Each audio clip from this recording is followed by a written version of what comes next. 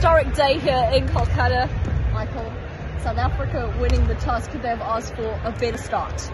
Well, it's a good toss to win. It's a used pitch. The only complication is the weather. It feels very humid, and if you've got a world-class swing bowler like Mitchell Starc in your side, you probably couldn't ask for better swing bowling conditions.